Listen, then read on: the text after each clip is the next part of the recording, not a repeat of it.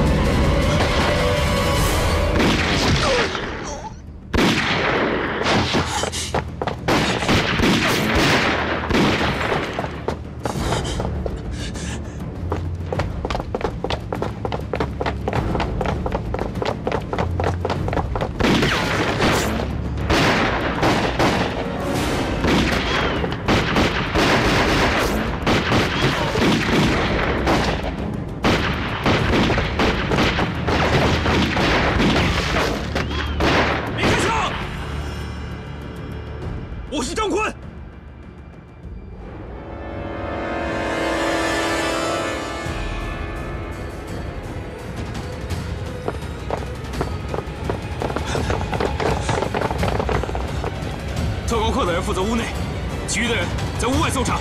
是。走。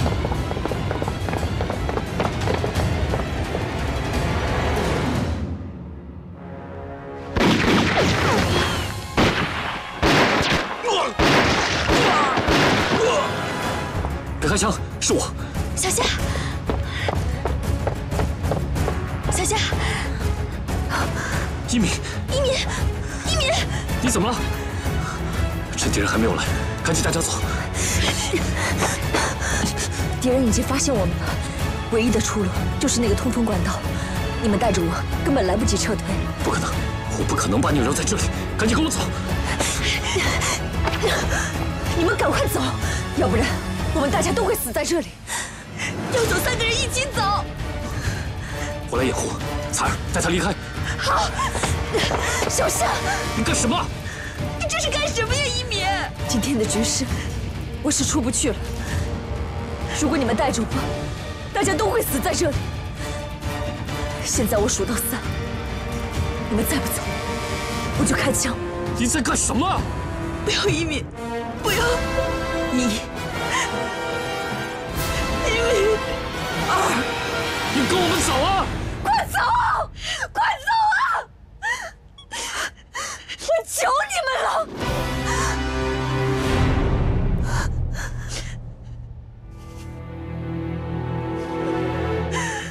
走！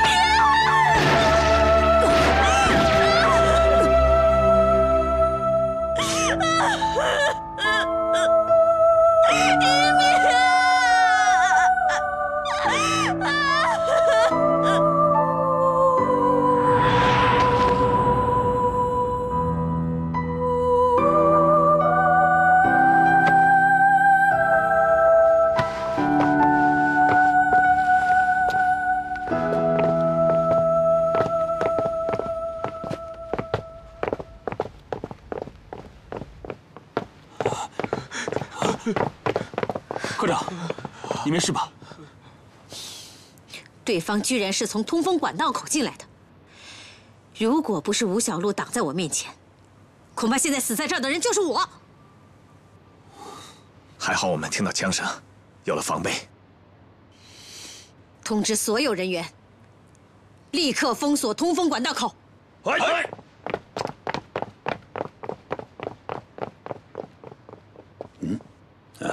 报告科长，在分队的工作间打死了1个刺客。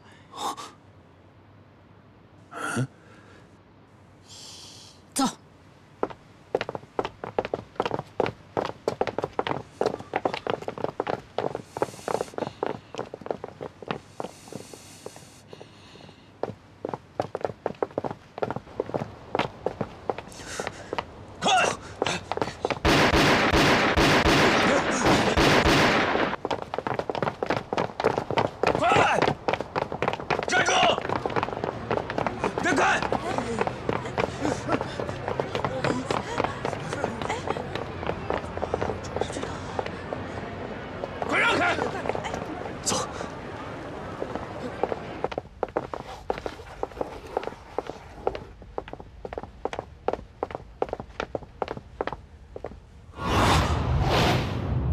一敏，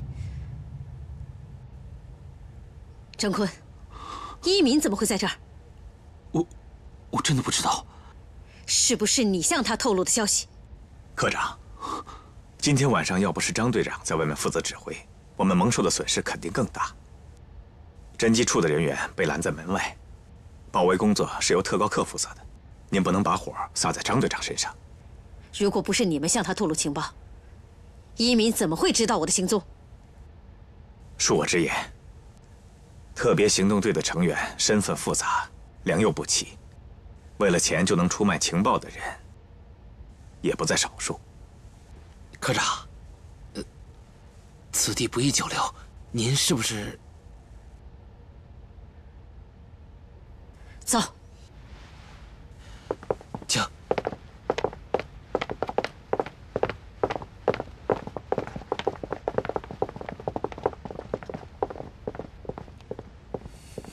真是让你说对了，这今天晚上保卫工作要是由我们负责的话，跳进黄河也洗不清了。长官，长官，走。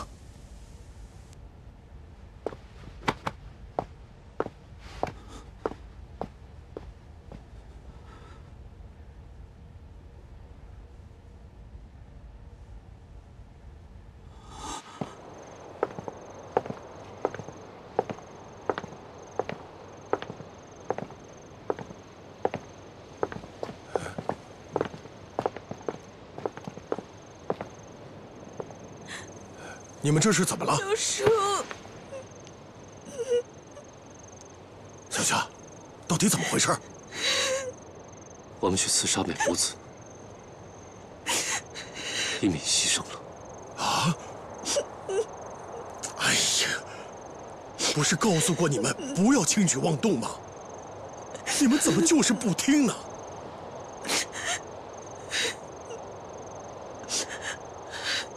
我们只是想为朱先生报仇，结果没想到，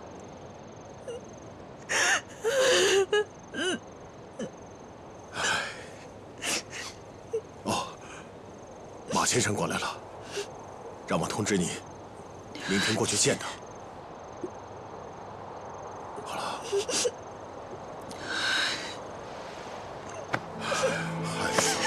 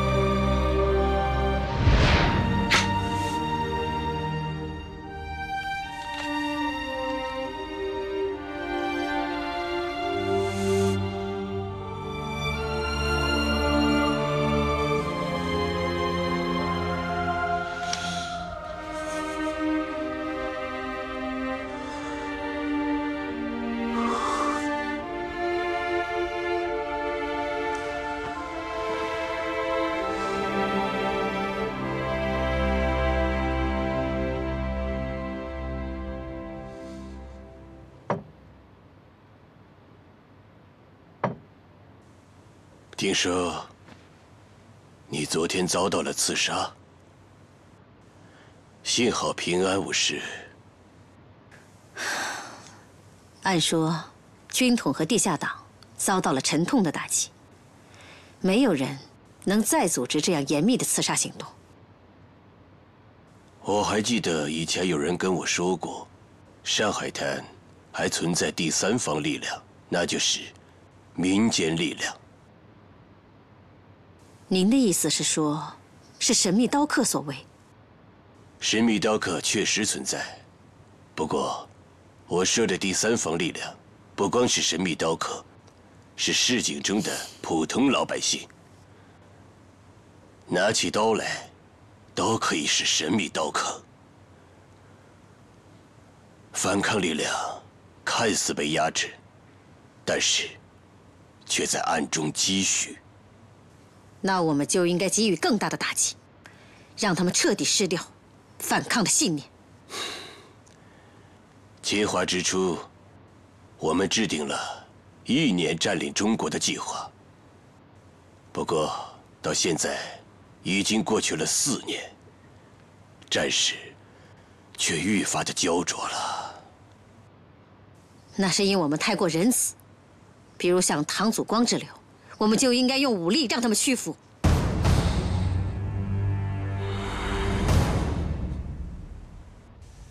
这本密码本是朱先生用生命保护下来的，我一定要替朱先生报仇，我要为死去的一敏报仇。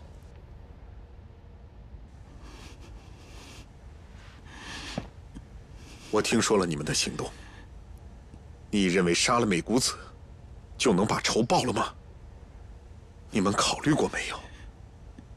如果你们因此而暴露了身份，会给组织上，还有唐家带来多大的损失？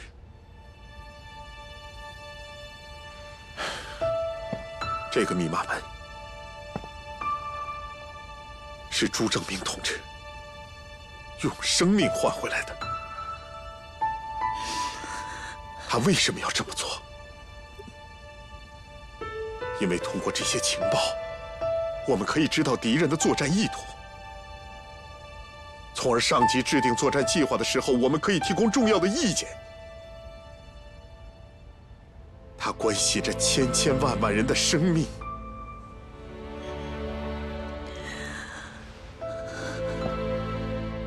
彩儿，我们要做的是彻底打败日本侵略者。只有这样做，才是真正的复仇。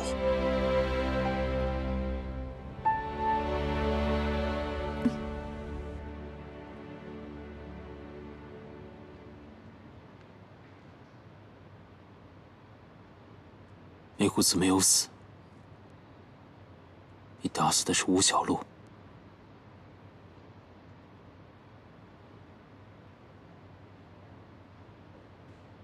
一鸣受伤太重，没办法随我们一起撤退，所以是我计划不够周详，还得一鸣牺牲了。为了报仇，又失去了一位亲人。或许这件事情从一开始就错了。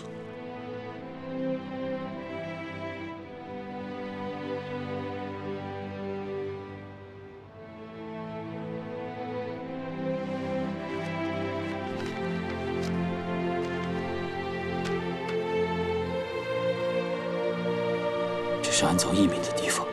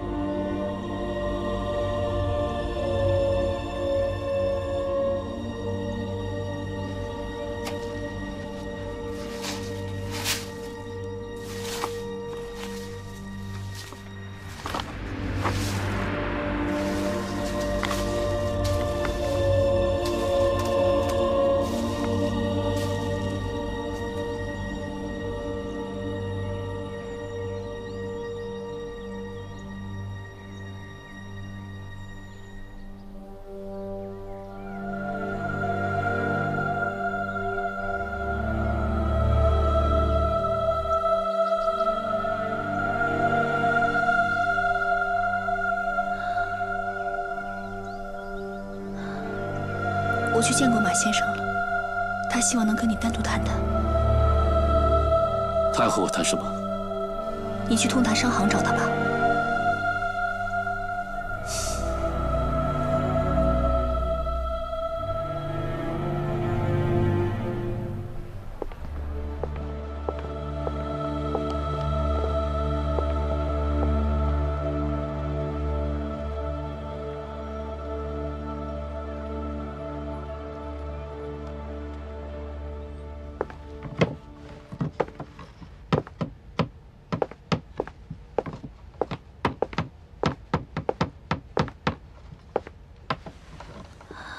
大哥。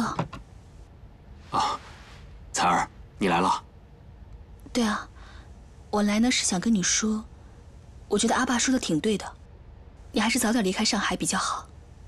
我这手头的工作还没完呢，这怎么走啊？哎，这剩下的工序交给鲁师傅他们不是一样的吗？那怎么能一样？一物一人成，要不我怎么对得起工匠们呢？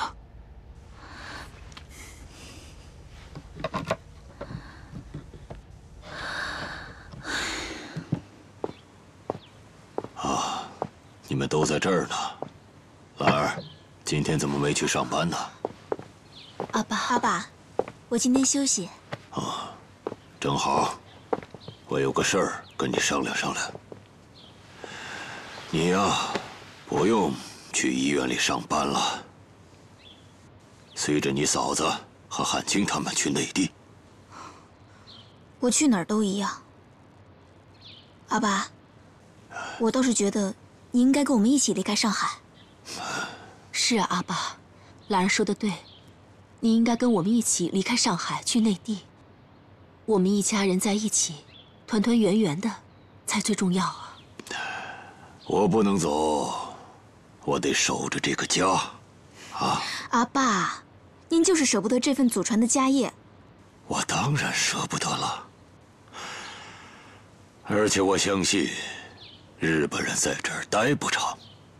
等到日本人走了，啊，你们回到上海，得有个落脚之地呀。可是日本人一直在找您的麻烦，您如果不走的话，别再出什么差错。放心，啊，等你们离开以后，我就什么事儿都不管了啊，在家里潜心的拜佛念经，我就不信日本人会把我一个老头子怎么样。阿爸，您其实……怎么了？大嫂，水月，阿爸，我先扶大嫂回屋，好好给她检查一下。赶紧去看看。走，大嫂。怎么回事？啊？阿牛，把汉卿给我找过来。知道了，老爷。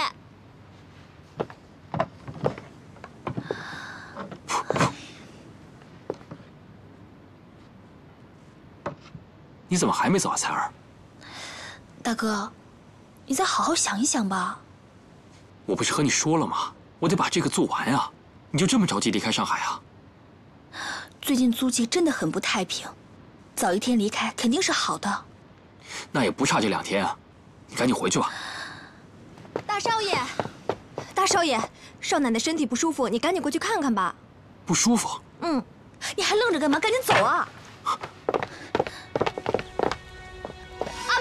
阿爸，水月怎么了？我也不清楚，现在在里边检查呢。那我去看看。哎呀，你不要去了，去了也帮不上忙。等兰儿检查完再说。都是我的错。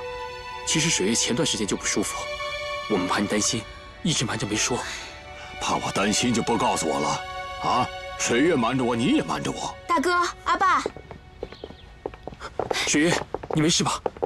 兰儿，水月怎么样了？这会儿知道担心大嫂了。我告诉你，你要当爸爸啦！啊，当爸爸了？哎呀，快坐，坐，快坐，快坐！怀孕了！对不住啊，水月。哎呀，坐下啊！都怪我，不够关心你。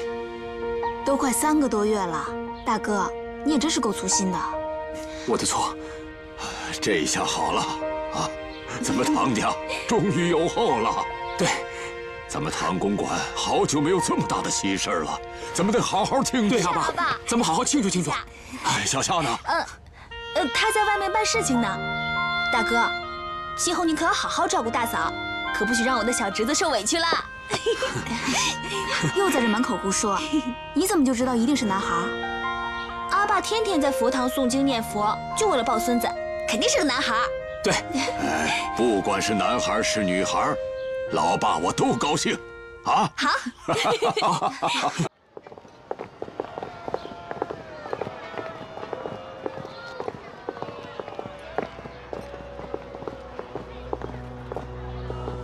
看来这本书不错啊，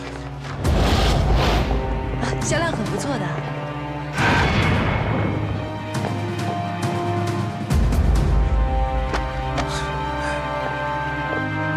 我看看。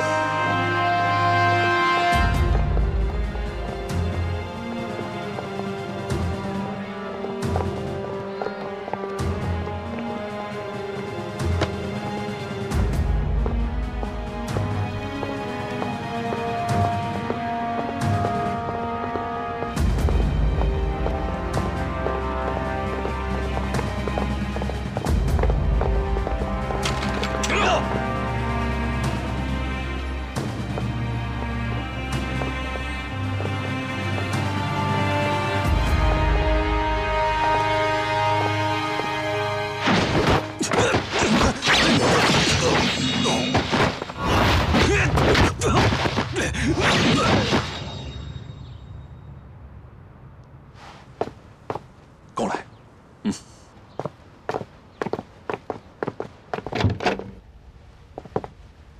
今天多谢你了，要不是你在，我脱身也没那么容易。即使没有我，那2个特务也奈何不了你。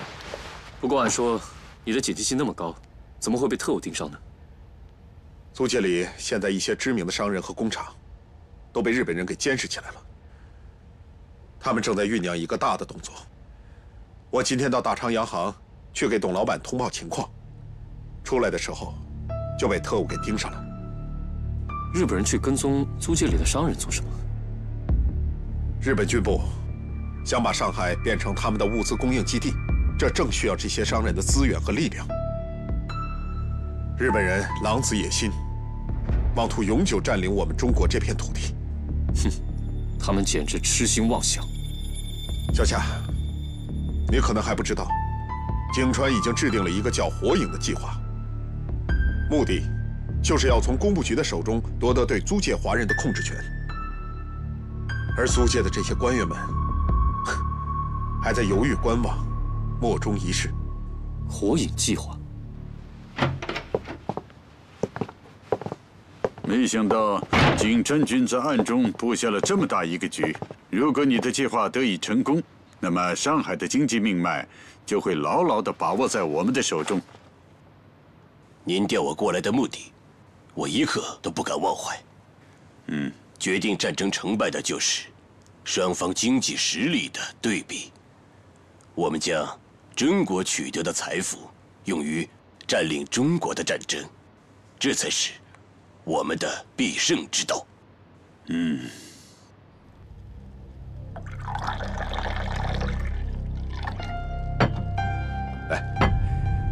最近准备内迁的一些工厂和企业，都受到了特务的严密监视。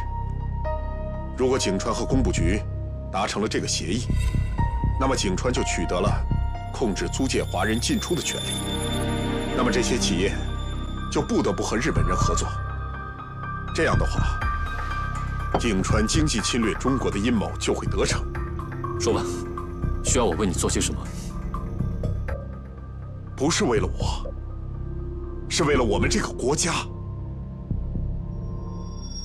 小夏，我们一起同心协力，粉碎掉井川的这个火影计划，不能够让日本人经济侵略中国的阴谋得逞。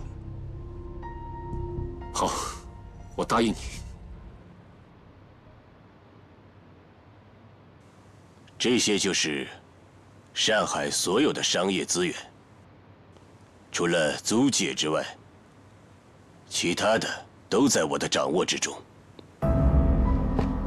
大佐阁下，这租界的商人呐，大多都是有背景在支持他们，所以啊，他们才迟迟的不肯妥协。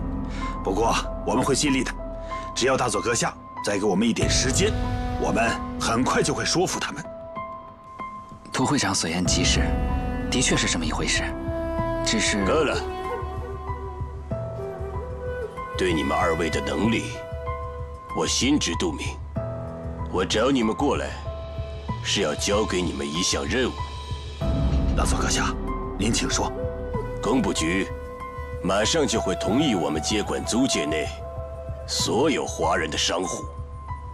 哎呀，那这样太好了。我要给唐祖光最后一次机会，而你们要做的，就是去把我的话明白地告诉他。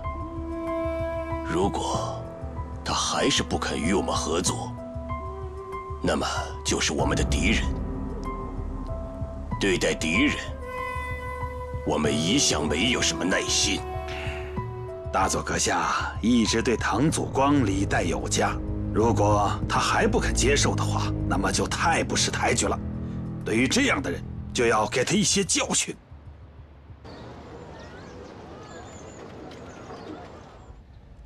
感谢菩萨的保佑，让我唐家有后了。老爷，老爷！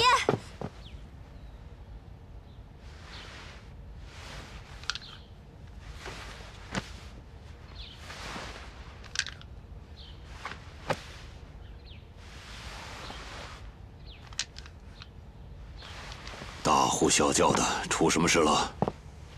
啊，那个老爷，于先生跟涂怀志先生都已经过来了，正在客厅等您呢。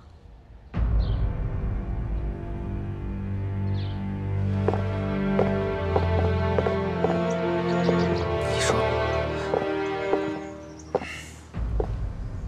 大哥，今天我们是不请自来，您不会怪我们吧？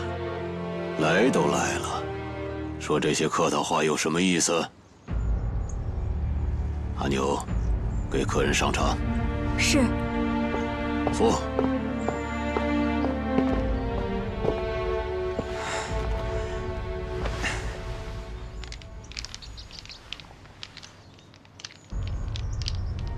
你说，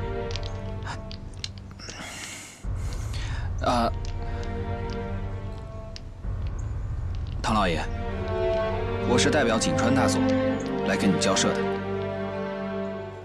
我真是看走了眼了，没想到你给日本人当走狗当得这么得意呀！啊，大哥，话可不能说得这么难听。我们今天来就是想告诉你，这景川大佐已经对你没什么耐心了。你如果还是那么执意不跟他合作的话，那你就是他的敌人了。哼，我本来和他就不是朋友。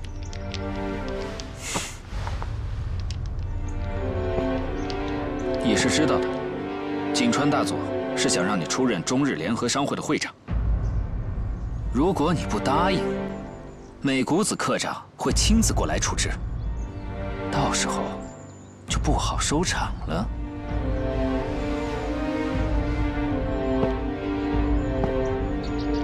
那又怎么样？兵来将挡，水来土掩。大哥，我就是佩服你的这身骨气。好，但愿你永远能够像现在这样。你可记住了。送客。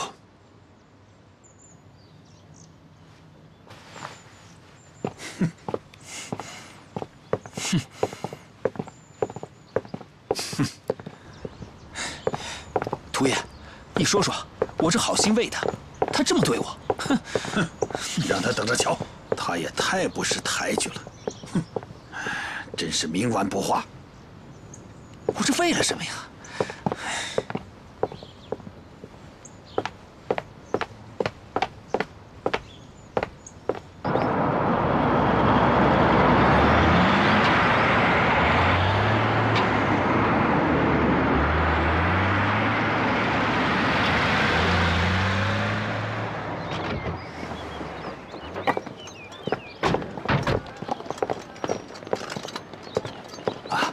美谷子科长，涂会长，科长，汤素光怎么说？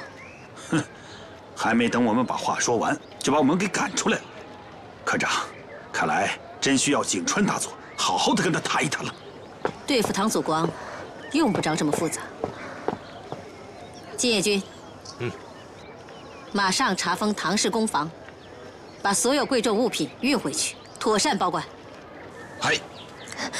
大嘴啊，哎，好好的协助金野先生。是，会长，走。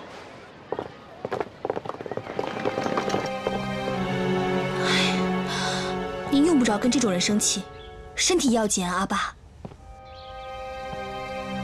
一个是我多年相交的朋友，一个是我的家人，都给日本人当了汉奸走狗，你说我能不痛心吗？他们不想做人，是他们的问题。他们如果继续这么做，是肯定不会有好下场的。老爷，不好了！什么事？日本人闯进工厂里去了。阿爸，千万别跟日本人用强的，他们现在巴不得把事情闹大。我知会。走。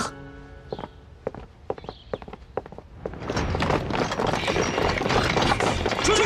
都出去！快点！快点！干什么？走！金野先生，你们这是干什么？韩青先生，对不住了，这些家具全部要运到我的商行进行封存保管。封存保管？你凭什么这么做？凭什么？只是暂时的封存，您不要这么激动。金野先生，平常我对您不薄吧？你怎么能做出这种事情来？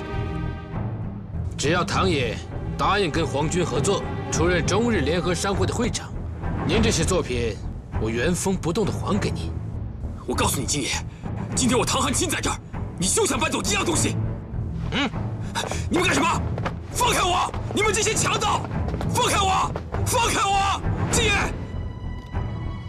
这些都是绝世珍品，都给我仔细些，不能有一丝损毁。你们这些强盗！强盗！你们这帮畜生！畜生！金野！金野！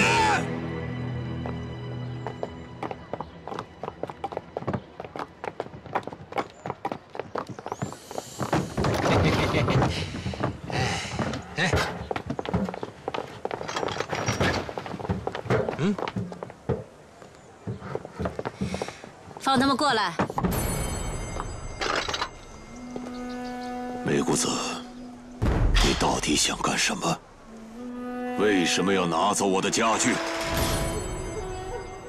我没必要向你解释。你对抗大东亚共荣，这次只是小小的惩戒而已。你们这么肆意妄为，还讲不讲法律？讲不讲规矩？我现在就可以告诉你，我们讲的就是规矩，就是法律。弱国无外交，弱者同样也没有权利。希望你能明白这个道理。你们肆无忌惮的抢劫，这和强盗有什么区别？唐祖光，你再口无遮拦，别忘了我说过，我会把你当抗日分子处置。你冷静点，阿爸。你们放下！凭什么？凭什么拿我家具？大哥！凭什么？韩青！凭什么？放开我！放开他！韩青，放开我！放开他！放开我！放开！唐祖光，井川大佐比我要有耐心。我给你2天的时间考虑，你好自为之。走。来人，放了！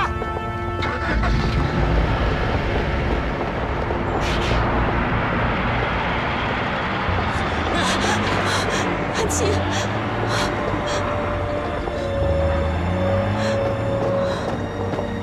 师傅，彩儿，怎么回事？他们抢了大哥的九龙柜，还查封了阿爸的厂子。咱们回家再说。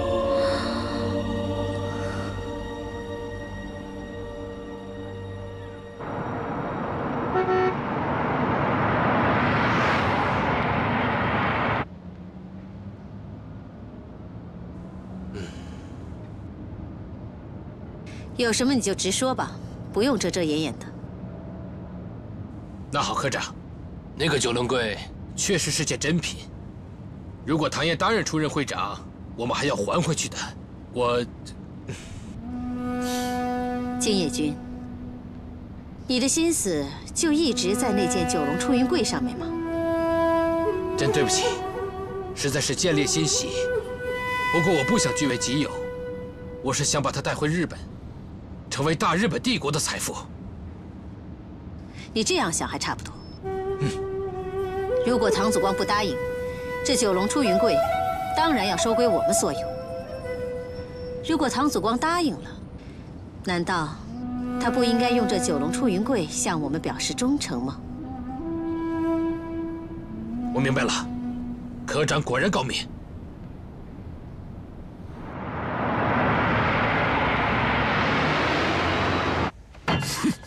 这群强盗！韩青，我知道九龙柜是你的毕生心血，你放心，阿爸一定会想办法给你要回来。我就不信这个世上没有公道了。阿爸，敬爷对九龙柜寄予已久，这次落到他们手里，恐怕是有去无回了。九龙柜是我半生的心血，不管怎么样，我都不能让它落到日本人手里。大哥，你放心，我一定会想办法帮你把九龙柜夺回来。大哥，老六，让汉卿他们离开上海的事情要抓紧了。大哥您放心吧，一切都已经安排好了。阿爸，九龙柜在日本人手里，我不放心。要是拿不回来，我是不会走的。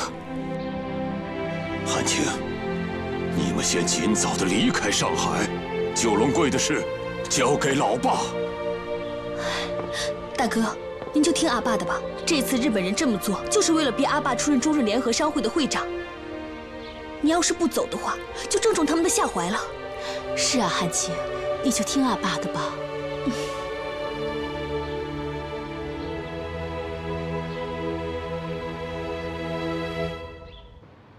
大佐阁下，我已经封掉了唐祖光的红木工坊，并且把他们珍藏的家具送到了金野会馆去保管。那张九龙柜也运过去了。是的。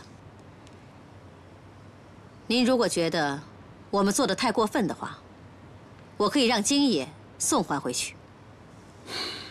不必了，那是我给唐祖光最后的机会。如果涂怀志有这个能力，那我又何必一直对唐祖光有所容忍？要不是唐祖光对帝国的事业有用处的话，凭他的作为，早就死在我的刀下了。看来我之前是误会大佐阁下了。我一直以为你是因为喜欢红木家具，所以才对唐祖光太过纵容。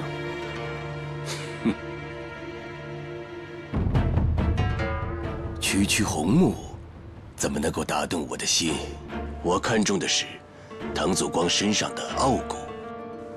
让这样的人屈服于我们，那其他的商人们自然会放弃抵抗的信心了。大佐阁下所言极是，我已经按照您的吩咐，把唐公馆严密地监视了起来，绝不允许唐祖光离开唐公馆一步。我倒要看看唐祖光到底做出什么样的选择。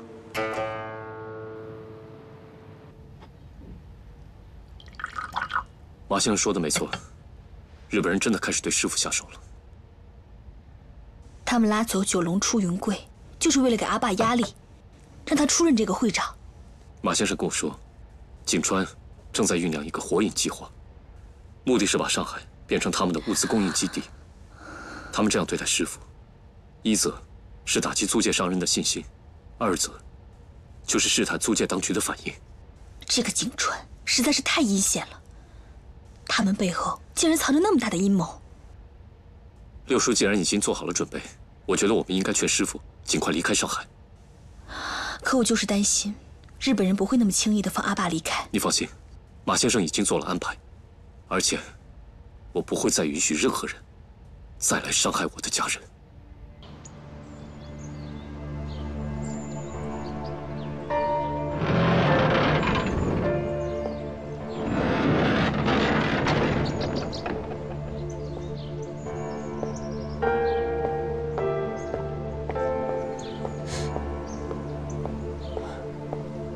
这一大早，唐汉卿去哪儿啊？我跟着他，你在这继续看着。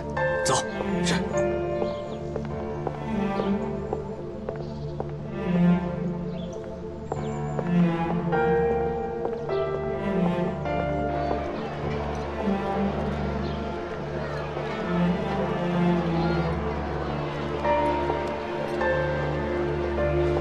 哎，你找谁？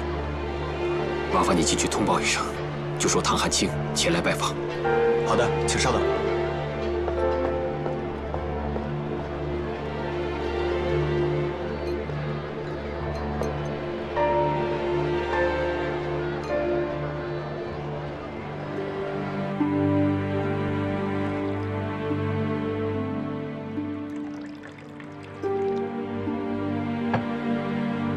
汉卿先生一早过来拜访，不知有何指教？京野先生，你我认识多年，你应该知道，我唐汉卿就是一个手艺人，一辈子没什么出息，就喜欢雕那些木头。你和我阿爸之间的事情，我不清楚，也不想过问。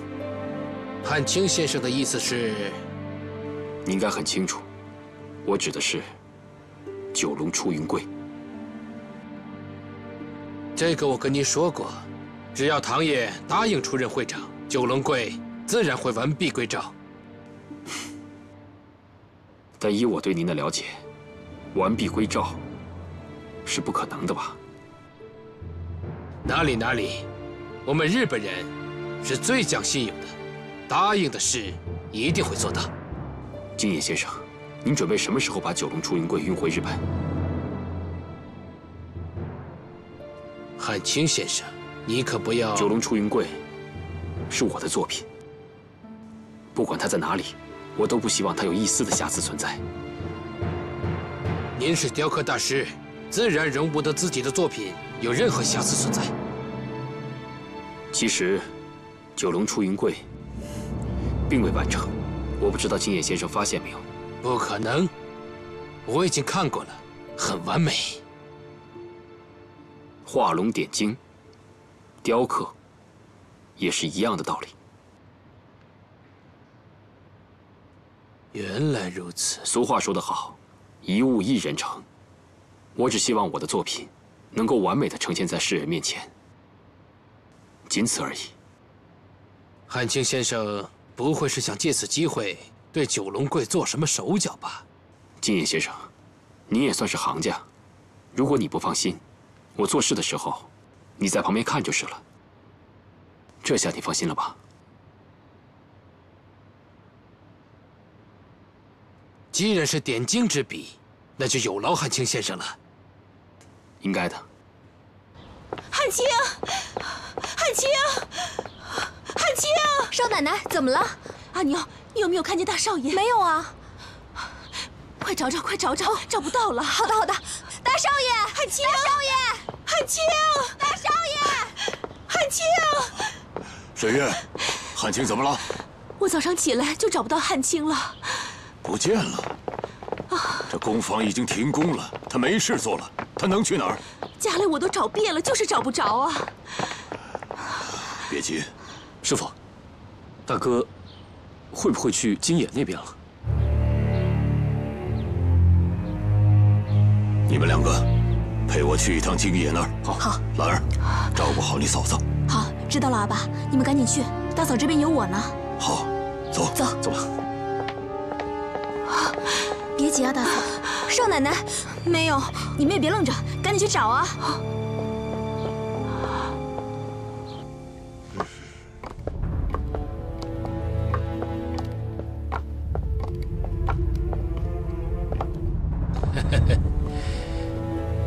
汉卿先生放心，我把这九龙柜保管得很好。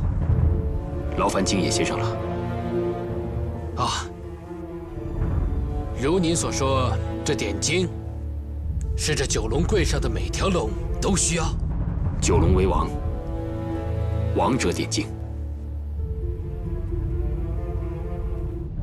辛苦你了。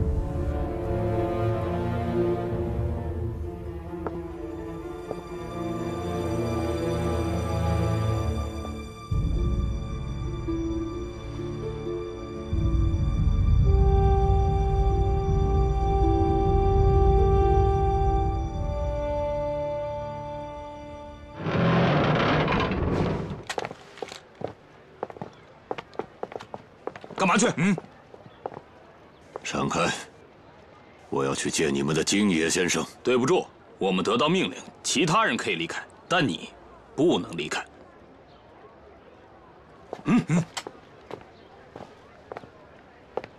有胆量你就开枪，没胆量你就闪开。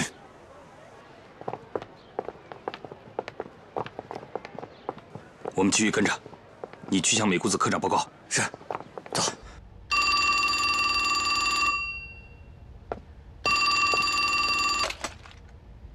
喂，科长，唐汉卿去找京野先生了。什么？他去找京野君？是的，什么事情我们也不清楚，但他的态度很坚决。我们不得已只能放他离开，但有兄弟跟着他。好，我知道了。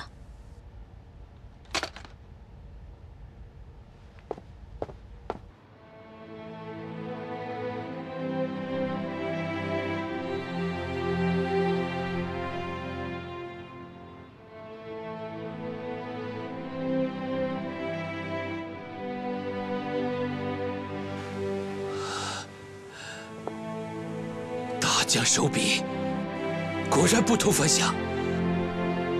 红木虽然木质紧密，但是如果长时间放置于干燥或者潮湿的地方，就会对木质产生很大的伤害。这个我知道，你也看到了，我格外注意存放地点，阴凉防潮，绝对符合要求。从上海到日本需要不少时日，如果不采取措施进行防护的话，这些家具到了日本就只能是一些残品。看来汉卿先生是认定我要把这九龙柜运回日本了。难道不是吗？这些家具上都用日文进行了标注。金野先生，您还想否认啊？那这个……算了，不说这些了。只要你在这些家具上都涂上桐油，就可以避免路途上受海风的侵蚀。啊，我已经考虑到了，会有专门的人来进行这项事情。但是你要让工人注意桐油的厚度，否则也会影响家具的成色。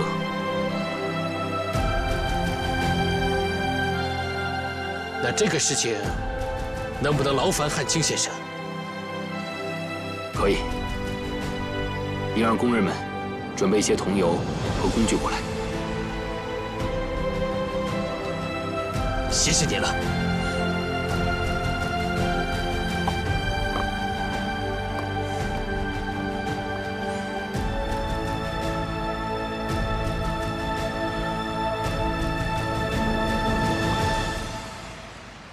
你大哥外柔内刚，心性高傲，他绝对不会允许他的心血之作落入京野之流的手上。这是我的疏忽，昨晚我应该跟他好好商谈一番的。大哥与金野相识，即便大哥有什么过激的言语，金野应该也不会对大哥怎样的吧？但愿如此吧。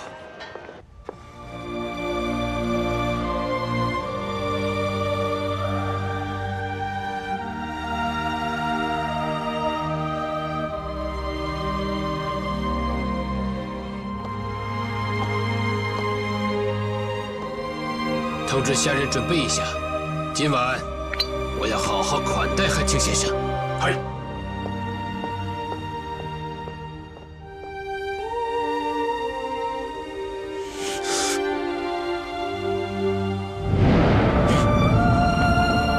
你要干什么？站住！汉卿先生，这九龙柜是你的心血，你不能就这样毁了它。我就算毁了它，不可能让他落到你的手里。你不要轻举妄动，不然我会开枪的。只要你停手，我们可以商量。九龙柜我可以还给你。你觉得我还会相信你吗？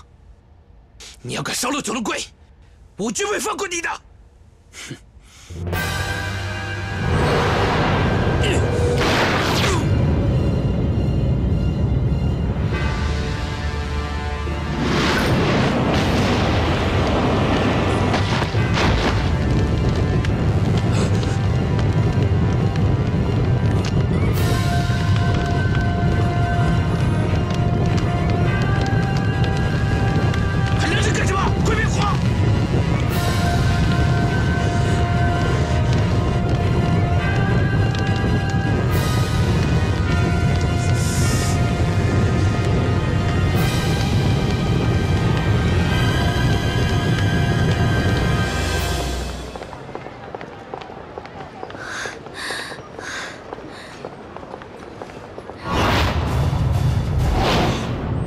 不好！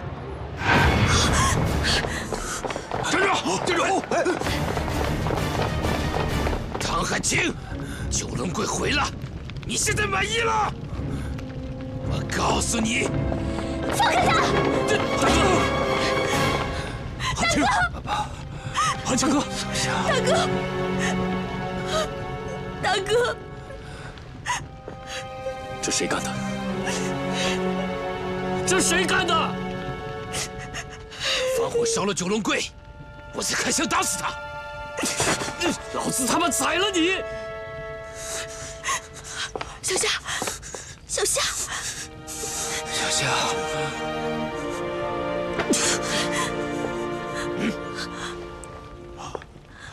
大哥，大哥，求人得人，就算我死了，也不能让九龙柜落到他们手里。大哥，阿爸，阿爸，我想回家，我想，大哥，回家。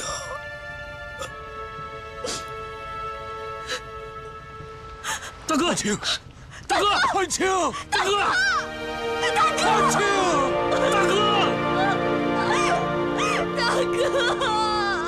大哥。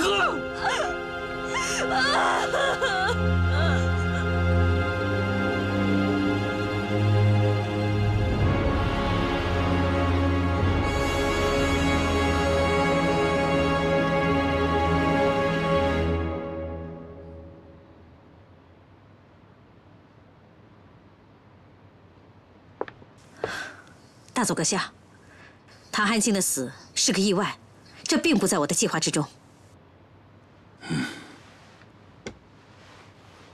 唐祖光最大的弱点，就是他顾及他的家人和产业，而这正是可以被我所利用的。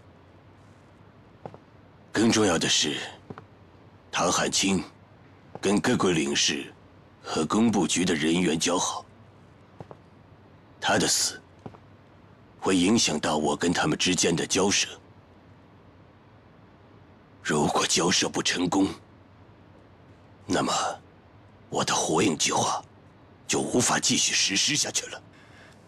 实在对不起，是我安排的不够周密。不过，虽然唐汉卿死了，但是唐祖光还有其他家人，我们依然可以威胁他跟我们合作。只要他答应跟我们合作，您的计划一样可以实施。事到如今，只能如此了。石导，通知各大报社，刊发唐祖光即将出任日中联合商会会长的消息。关于唐汉卿的死，禁止所有报社报道。嗨。大佐阁下，如果唐祖光不肯出任会长呢？只要他的家人在我的手上，他是没有办法拒绝的。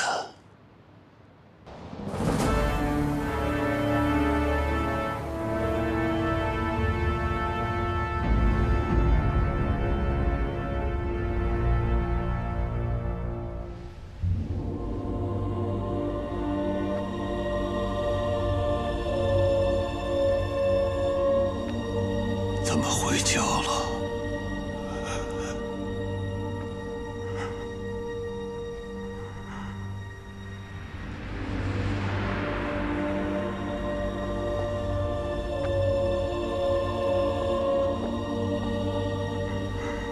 阿爸对不住你。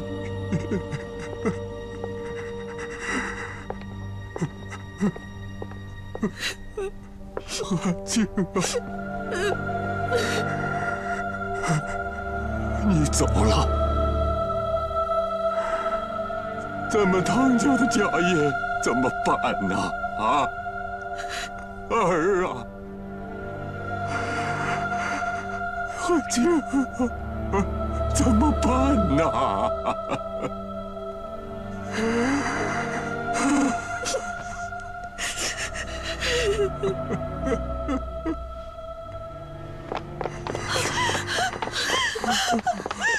汉卿，汉卿，你醒醒，汉卿，汉卿！庆啊！汉庆，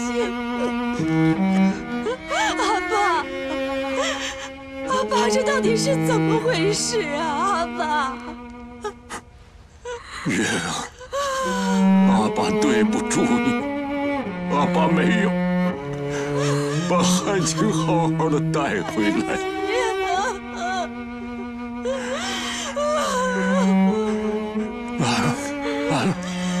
兰儿，快把你嫂子扶走，叫她回去好好休息。大嫂，回去吧，回去。大嫂，月儿，回去歇着，回去歇着。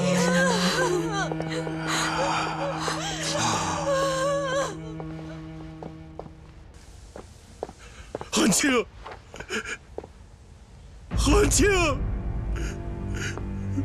汉卿，孩子，你怎么会？你怎么会？大哥，汉卿怎么会遭到小日本的毒手？老刘，我没有听你的，我太贪恋祖宗的家业了。要是让汉卿早走了，汉卿就不至于被日本人给杀了。混蛋！大哥，我带人去虎劈了那个京爷，跟汉卿报仇。刘叔，刘叔，我跟你一块去。好，走走。站住！日本人有枪，赤手空拳，你们斗不过他们。大哥，激怒日本人，兰儿怎么办？水月怎么办？啊，彩儿怎么办？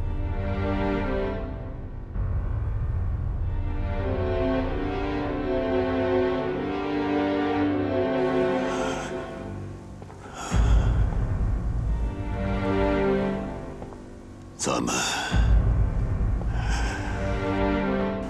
先办完汉卿的后事，其他的事情以后再商议。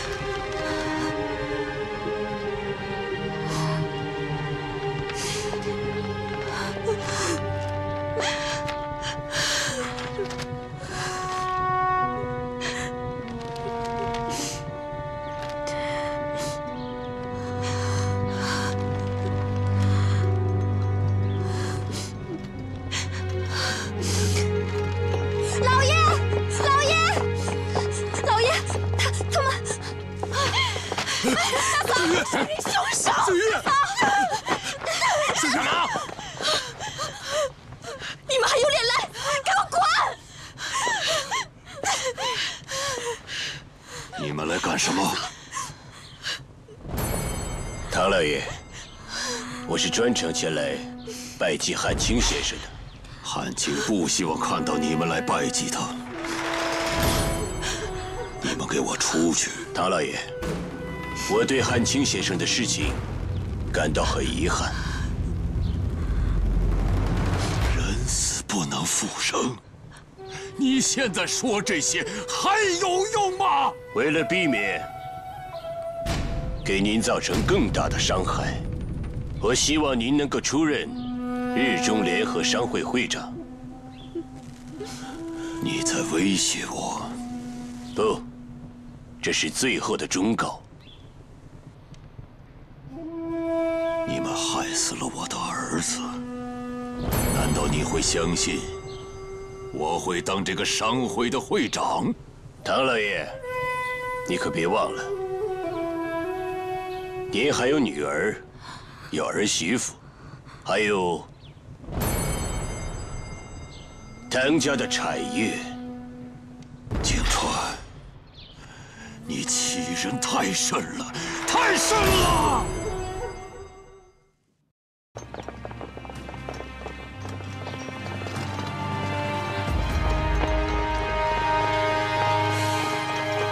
为什么还不采取行动？科长，情况有些不对，既没看到人抵抗，也没有看到人逃脱。我建议还是先派人到里面侦查一下。进攻讲究的是速度，你们如此犹豫不决，只会贻误战机，还不赶快行动！行动！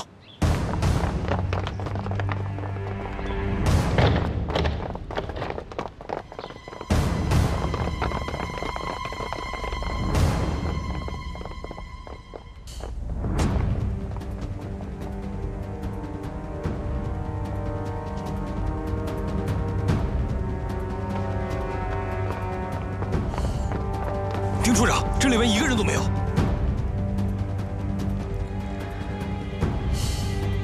就是因为你们的犹豫不决，才会让敌人逃脱。科长，我们一来就立即包围了这里，绝对没有一个人逃出去。张队长，既然你对军统的手法很熟悉，那么至少可以找到存放军火的位置吧？信息虽然是梅成先留下的，可时间过了太久了，说不定对方已经转移了。即使东西转移了，那位置总还在吧？我明白了。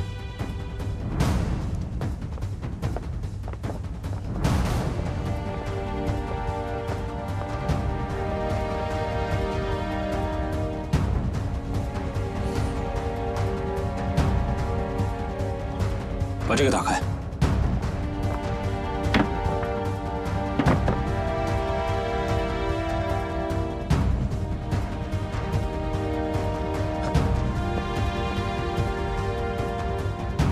科长，藏武器的地方找到了，武器还在。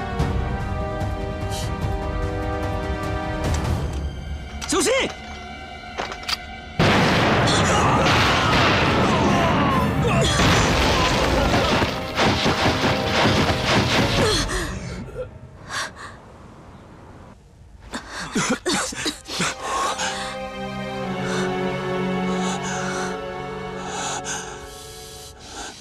幸好张坤发现的及时，我们才逃过一劫。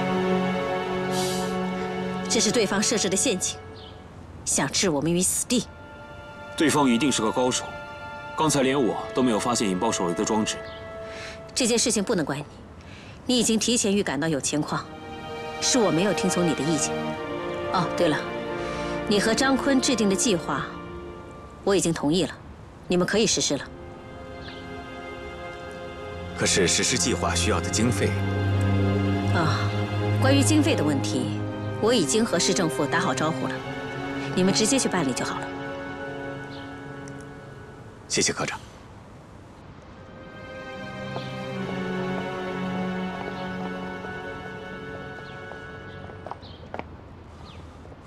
这次你救了梅谷子的命，他对我们的态度可大不一样了。如果他能听我的，就不会有刚刚那些损失了。凡事总有一个过程吧，不必太着急了。他既然同意了你的计划，就说明对你越来越相信了。你们先回去吧。是。走吧，跟我去趟市政府。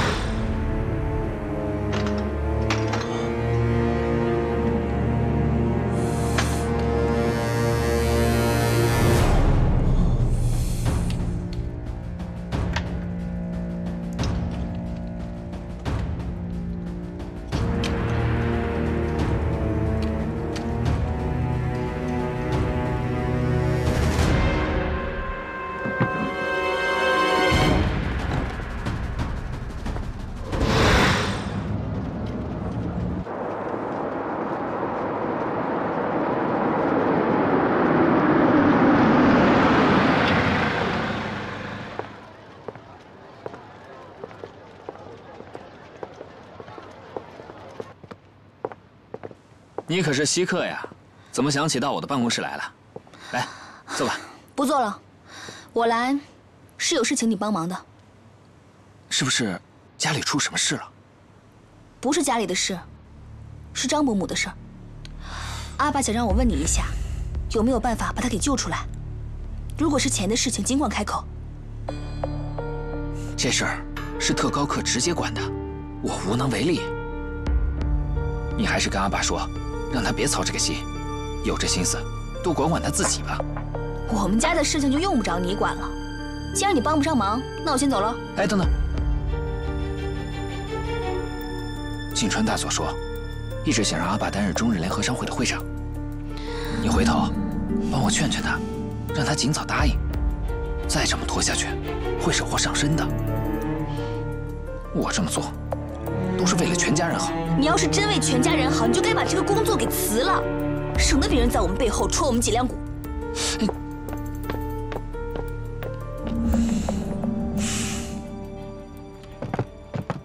丁处长，晚上我想回家取一下换洗的衣服。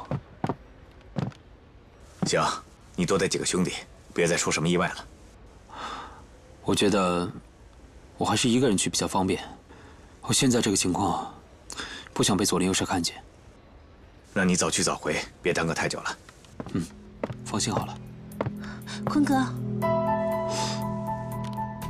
彩儿，你们聊。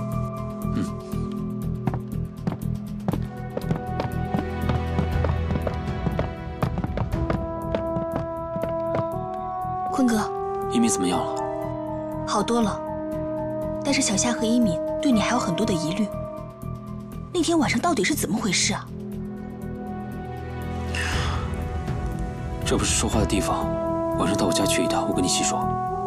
那我跟小夏一起。你决定吧。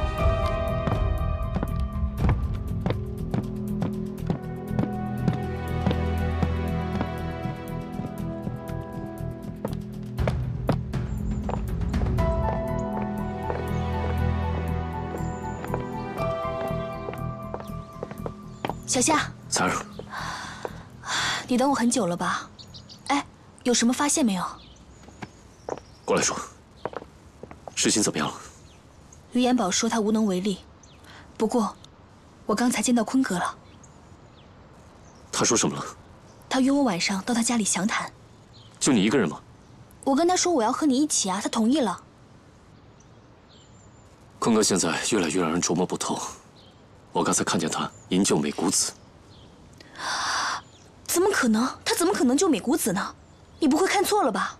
你就知道一味的护着他，我亲眼看到的，怎么会错？今天晚上，我一定要好好的问问他是什么情况。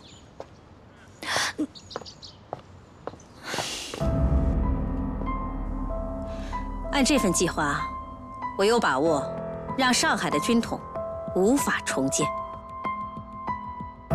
计划做得很周密，没想到丁处长有这个才能。这份计划是张坤做的，今天我们误闯军统的陷阱，也是他救了我。哦，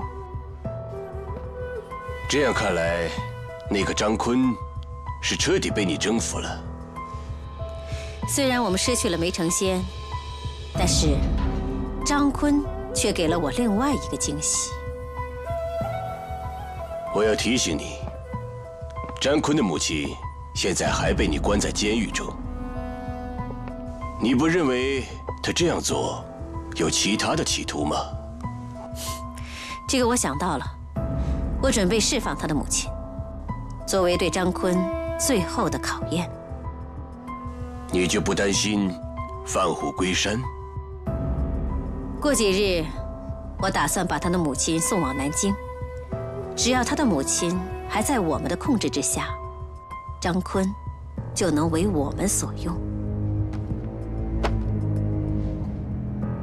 我告诉你，昨天陆军部的高木直一少佐被捕，已经确认，他一直在向中国共产党提供情报。中共的力量已经渗透进了我帝国的陆军部。虽然高木还没有招供，但是已经通过调查，许多情报是通过上海的地下党传出去的。相对于军统的暗杀，共产党的情报工作才是对我们帝国的事业致命的威胁。所以，藤条司令长官命令，要尽快的摧毁上海地下党的情报组织。请司令长官放心，我会尽快给予他们致命的打击。那我预祝你成功。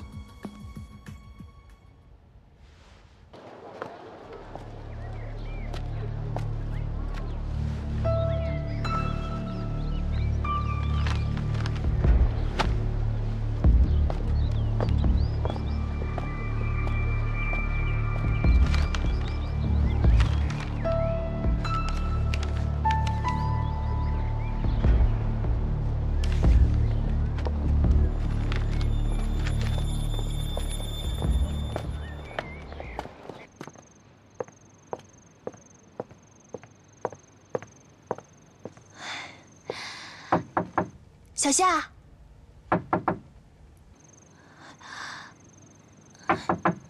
小夏，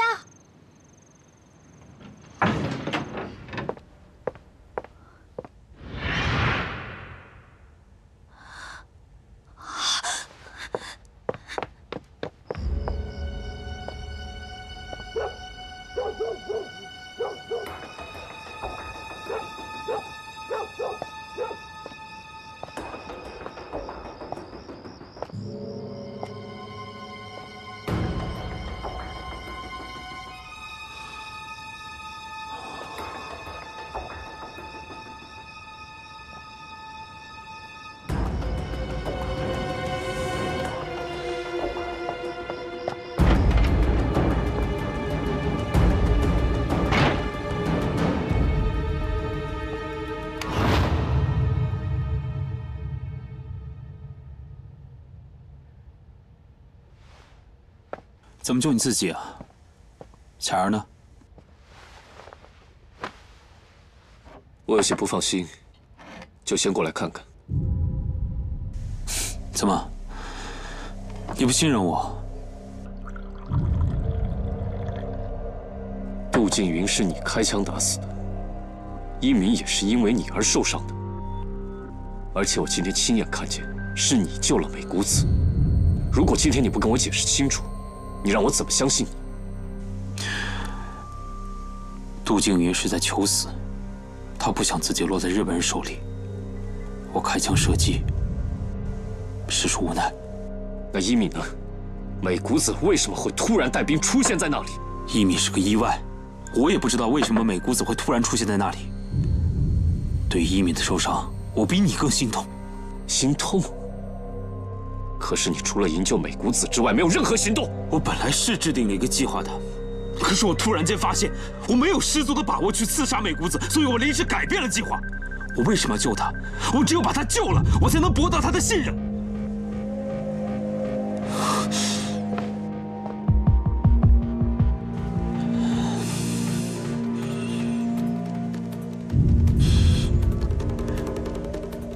小夏，我可以实话告诉你，现在无论我做什么，我的前提是必须保证我母亲的安全。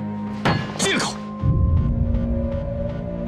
我真的实在不知道，你还是不是我之前认识的那个张宽？你不相信我，我可以理解，但是我可以证明。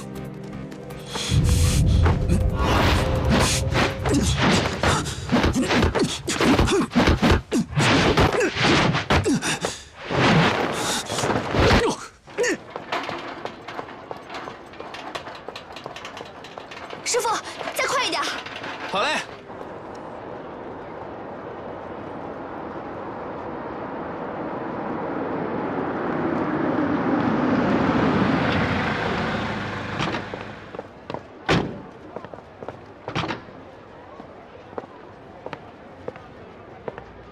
科长，您怎么来了？张坤呢？我找他有事。他回家了，说是去卸衣服。回家？谁陪他回去的？他自己，说是为了避人耳目。带上人，跟我一起去。是。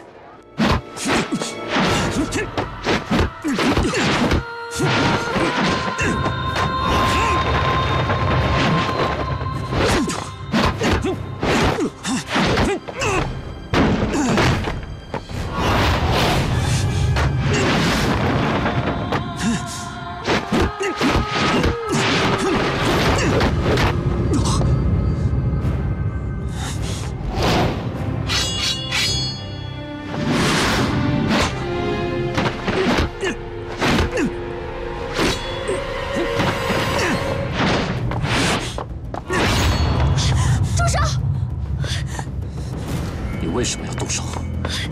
你先动手的吧？是你先掏的枪，我才动的手。彩儿，把我上衣兜里的东西掏出来。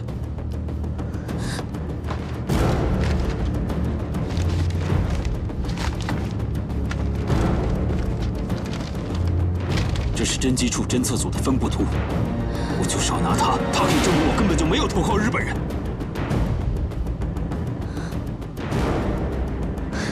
你们俩。 放下刀枪再说话。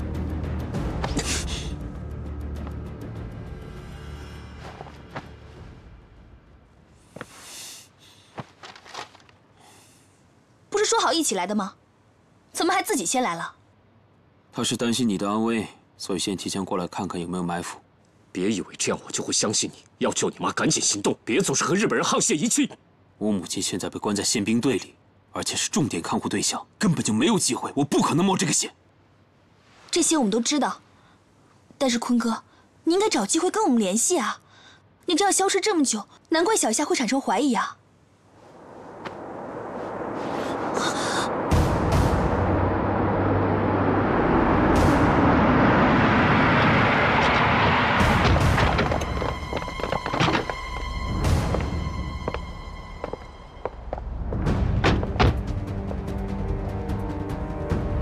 彩儿，我们快走！ 等等，你们这么出去，很容易被发现。不用你操心，我会保护彩儿的安全。如果你们这么走了，会暴露身份。你们即便逃脱了，那唐爷怎么办？这也不行，那也不行，到底应该怎么办啊？行动！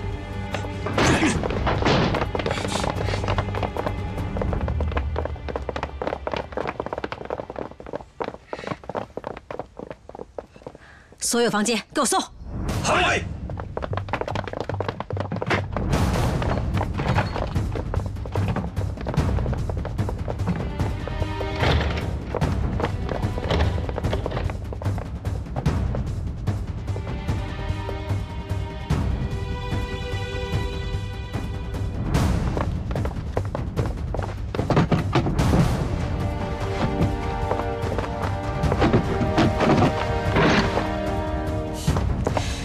看来你对我们的到来一点也不惊讶。你们在楼下发出那么大动静，我早就看到科长带人过来了。你这儿怎么这么乱呢？自从我母亲被带走以后，这是我第一次回家。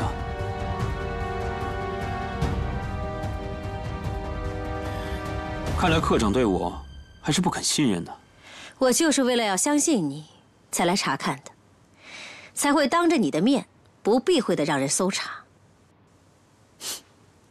信任不是一件随便能说出口的事情，要信任一个人，就不能让他在你的心中留有疑惑。科长办事的方式果然与众不同。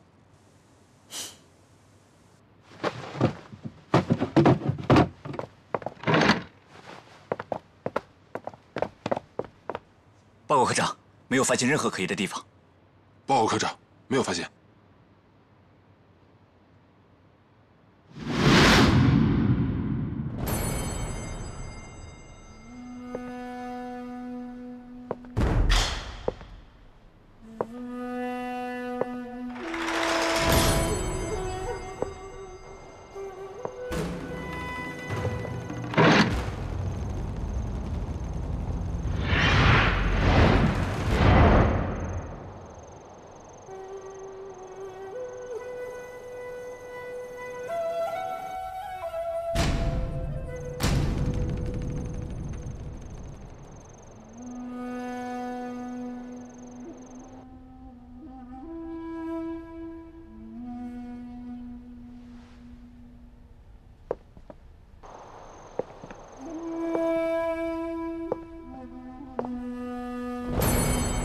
看来你的确值得信任。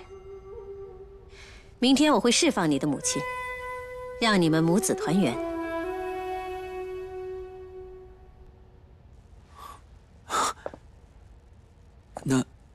那真是太谢谢科长了。我们回去吧。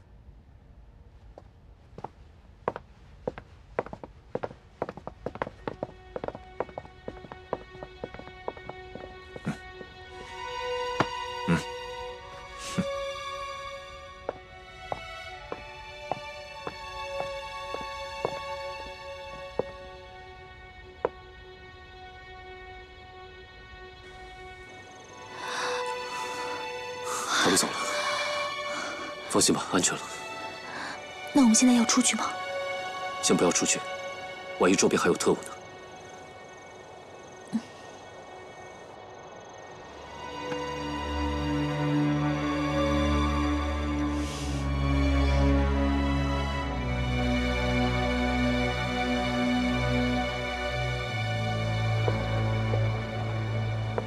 刚才是坤哥救了我们，现在你不怀疑他了吧？他救我们是不想伤害你。反正到目前为止，我没有见过他对日本人采取过任何行动。你怎么还是不相信他？他已经把事情解释得很清楚了。你怎么现在处处都在维护他呀？坤哥他背负了汉奸的骂名，但为了伯母的安危，只能默默忍受。以前那么风光体面的一个人，现在却变得这么颓废不堪，难道你不觉得他很可怜吗？好吧，好吧，坤哥给你的那张图，尽快交给朱先生。你现在不担心那张图是假的啦？他真的假的，朱先生自会判断的。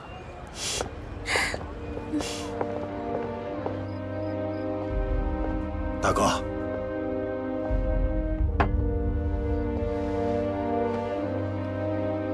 大哥，商铺改名是没有办法的事情，你也就不要再耿耿于怀了。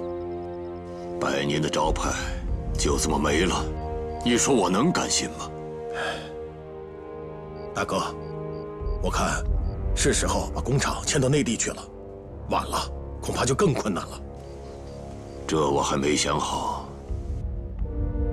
这份祖业总要有人守着，要是就这么走了，要想恢复可就难了。大哥，人在厂子就在。日本人现在做事是越来越肆无忌惮了，我是担心您的安全。我就老老实实的在家里待着，我就不信他日本人能把我怎么样。再说了，租界是由工部局和工董局管理的。哎，那工部局只管自己侨民的事儿，哪顾及到我们的事儿啊？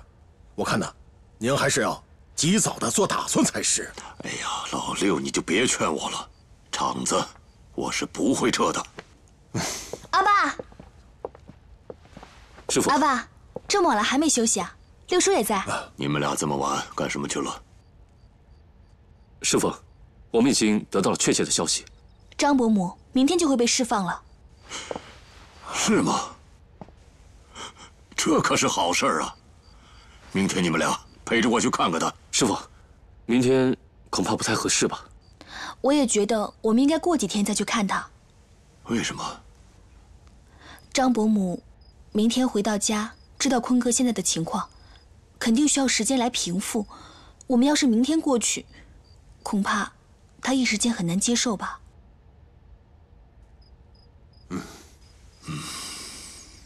你们说的也有道理。行，过2天再去看他。啊。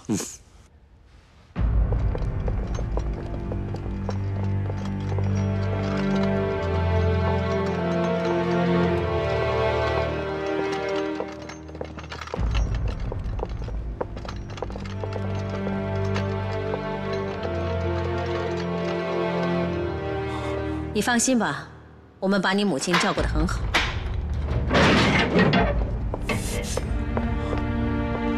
妈，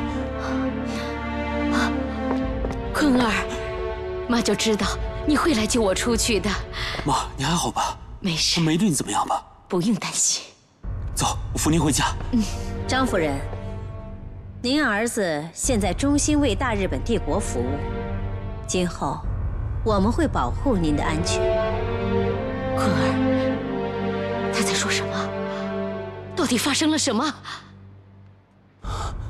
科长，我的事情还是让我自己亲自跟我母亲解释好吗？坤儿，难道你现在为日本人做事情吗？张夫人，您儿子现在的身份是侦缉处行动队的队长，是在帮南京政府做事，也是在为大日本帝国服务。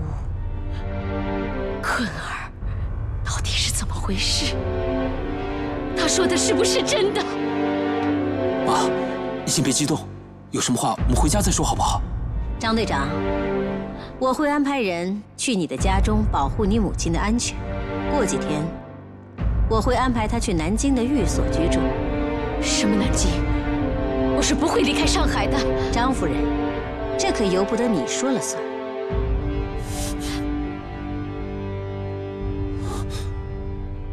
科长，不管怎么说，谢谢您放我母亲出来。我先送我母亲回去了。走，走吧。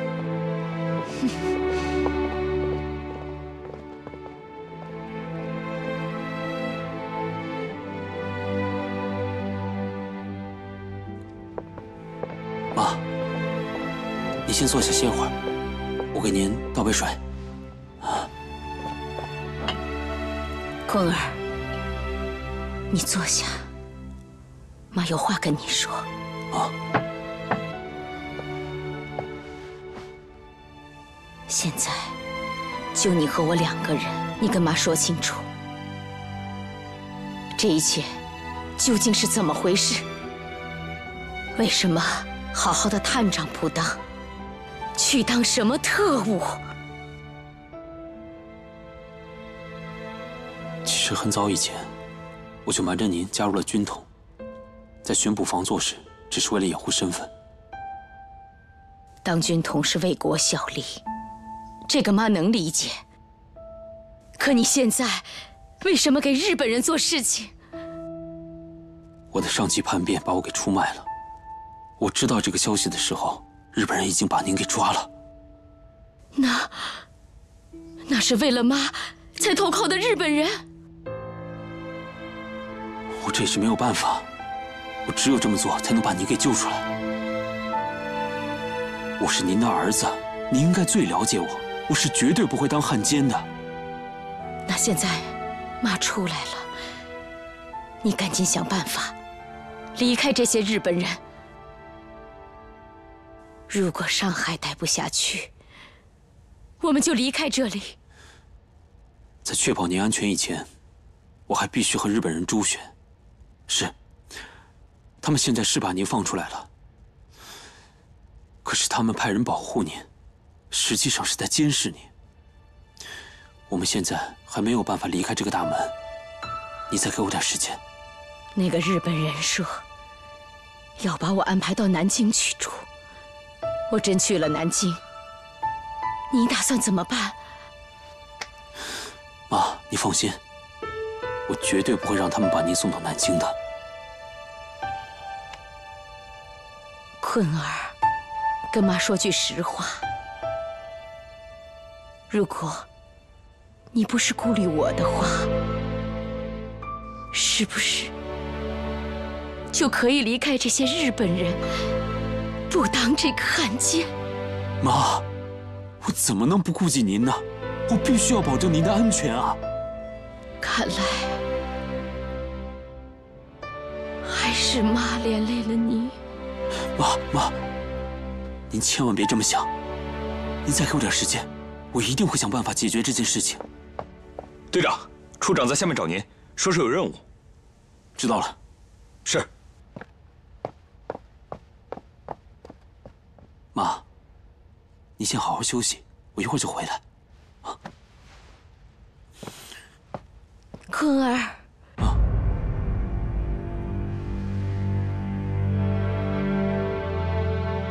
做事辛苦，当心些。妈等你回来。我知道了。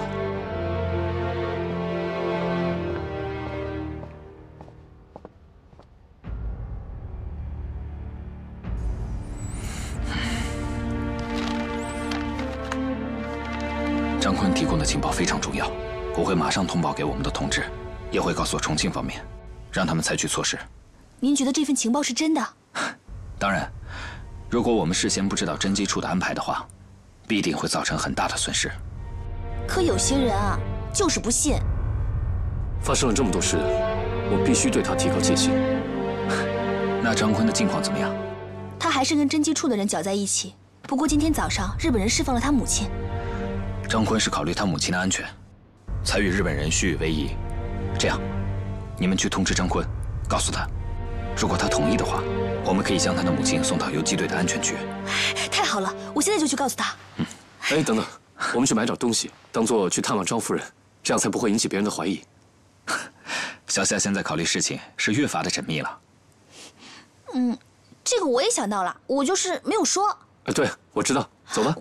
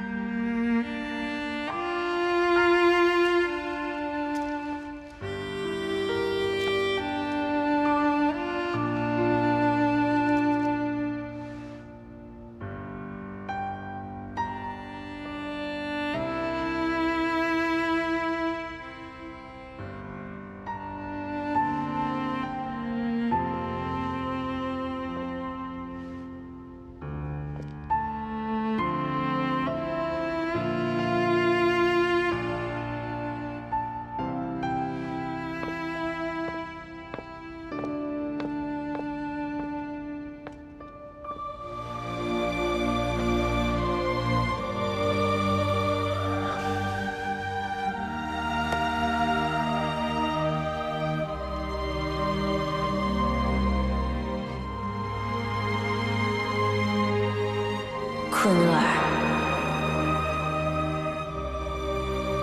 妈知你孝顺，当下所做之事，非你所愿，皆是为保我平安。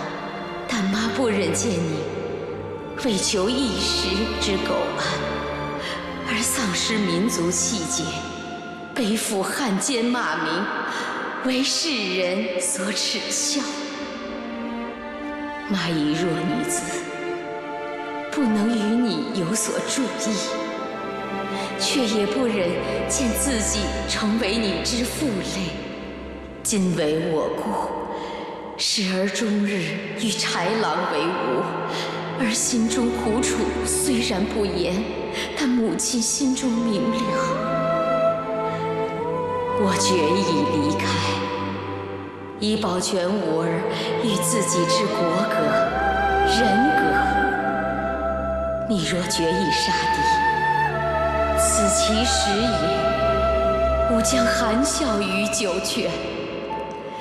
你若为我背上子气，则枉费我一片苦心，则将来九泉之下不必见我。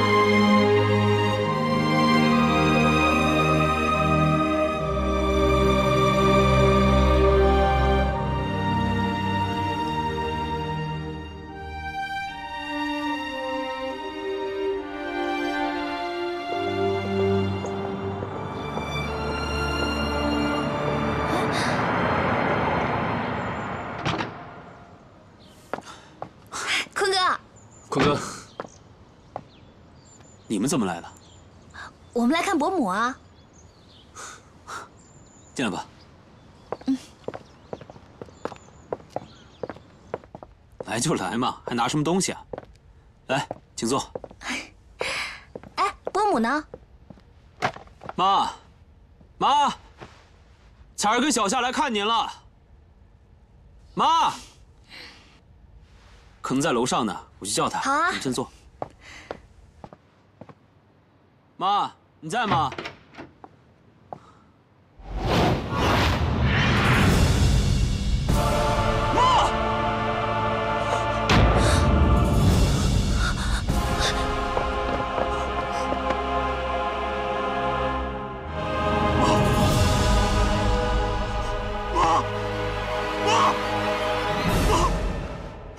怎么了，妈？妈，你为什么要这么说，妈？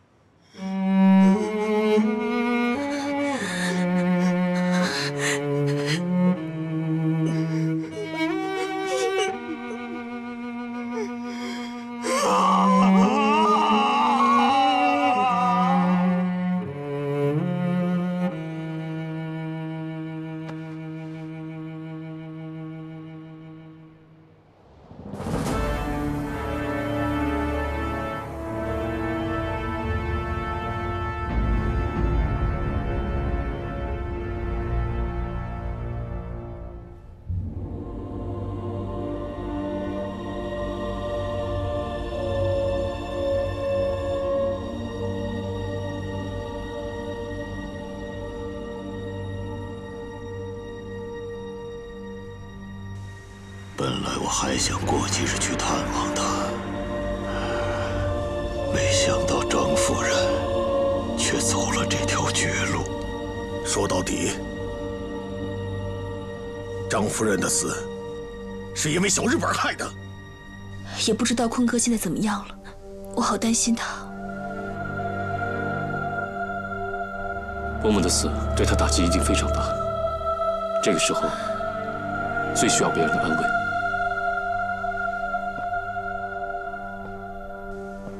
水月身体不好，留在家里吧。我们去张家祭拜一下张夫人。我要好好劝劝张坤，希望他能幡然醒悟，早日回头。